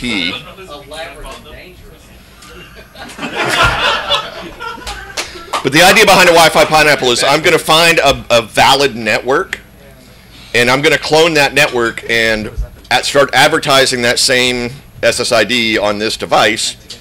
Then I'm going to send deauth frames, which deauth frames don't require me to have any access to the existing wireless infrastructure. It is a base part of the Wi-Fi protocol. Why is there not authentication with that? Why is there not authentication for deauth frames? Like, did they think nobody would just replay those? That's fixed in WPA3. It is fixed in WPA3. Yeah, it is. But somehow it took them to WPA3 to think of that and not 2 or 1 in the first place. Why would anyone ever want to do something bad? But what I would do is send those deauth packets. Forces you to every client on that access point to disconnect. It's going to instantly reconnect, and I'm hoping that you're going to reconnect to mine instead of theirs. In bygone days, it would +1 the channel of the Wi-Fi network and then try to reconnect. So if you were running, say, a secondary network with the same SSID on a channel just above the one that your client had previously connected to, then de-authenticate that client, then it'll connect to your AP, just for funsies. So at that point, I can sniff the traffic. I can even just pass it back to that network, so you don't even know. Some of the cool stuff I can also do is I can create. Get the chicken in the cup, 10 points, and free Pez. I can clone the captive portal. So where you go, Hilton Honors, put in your username and password. I can clone that portal and log what anybody puts into it. Now, granted, I may not have the SSL certificate. That technically works, but that only works once. So you're not. 201, give me. What flavor you It want? used to be so much more fun when networks were not using TLS. So I could, I may not be able to clone that SSL certificate, but be honest with me, how many times a day do you click past SSL certificate warnings? I mean, it just, especially on a corporate network where everybody uses self-signed certificates, it's very common for people to just click, what is that? Just, yes, go ahead and connect me. Well, yeah, I mean, but still, developers turn things up all the time without good certificates on it. And this is something similar. So this is an alpha, and it's basically, this is it's a Wi-Fi adapter on steroids.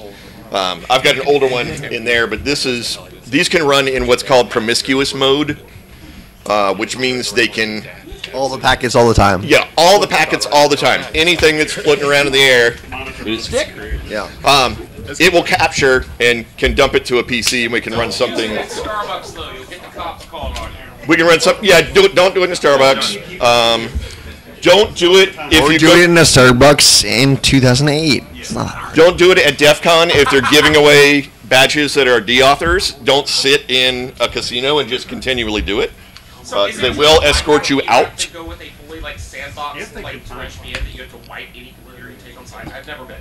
I'm sorry, what was that?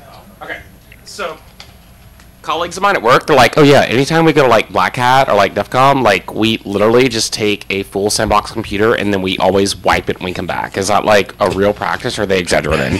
To an extent. I would just turn the Wi-Fi and Bluetooth off and leave your stuff on there. Take a burner phone though. Don't use your real cell phone. Okay. I take my real cell phone. I take my real phone and I turn all the radios off.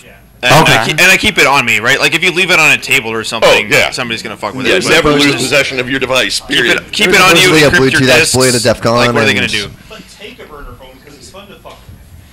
Yeah.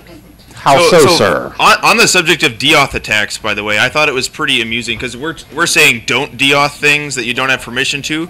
You know what commercial product defaults will send out DAuth packets to everything else around it as a setting that you can just click a checkbox and it does it? There's a Nessus? Certain types of Cisco Meraki routers will do that. The wireless access point and router combo, they're designed for enterprise settings, and they will do that.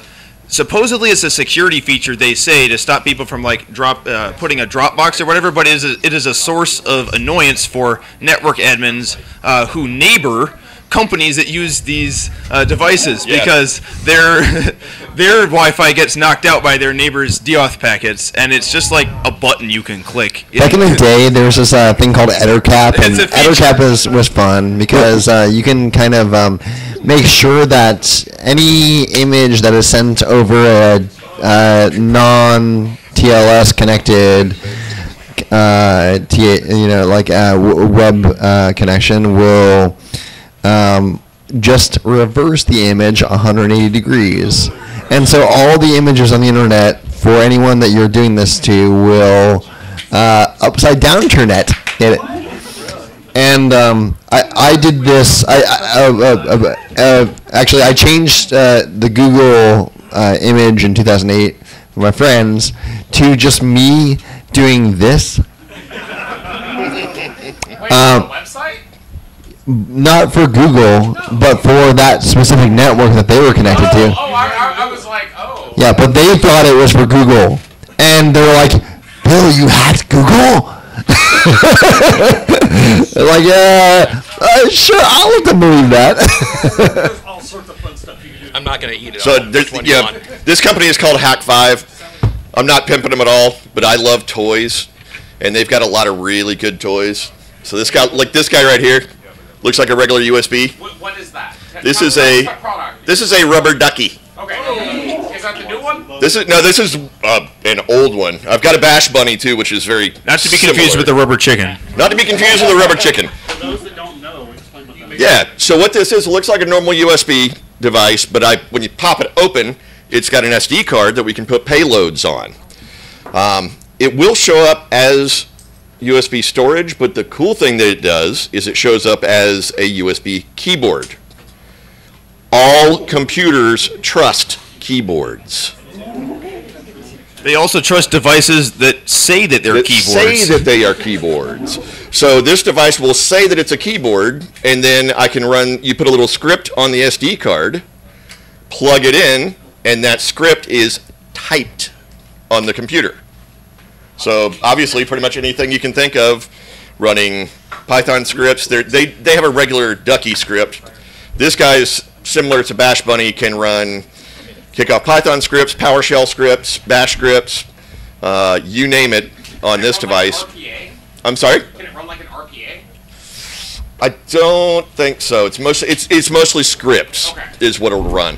But this has got internal storage. It can copy your loot to, and this one also can imitate an Ethernet controller and establish a little private network and copy files. You can program what it automatically types within within that thing too. Yep. Nice. All right, we are pretty much officially done. Hey. Hacking 201. So turn it off. Everybody say bye to the camera. Bye, camera. Somebody put a chicken in front of it. Bye, bitch. I'll try to hit it again. I also like stuff like this, little lantern.